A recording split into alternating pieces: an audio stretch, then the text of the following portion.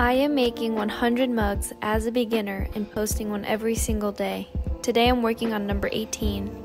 What I really have been struggling with is getting my walls taller and how it's supposed to feel in my hands. I thought I watched all the pulling videos on YouTube until I found one by a potter named Michelle Wen. She illustrated what my fingers were supposed to do and how the clay should move with it.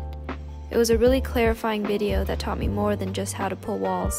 It's so amazing that resources like this exist for free. It's like Michelle was teaching me in a classroom, but we've never met.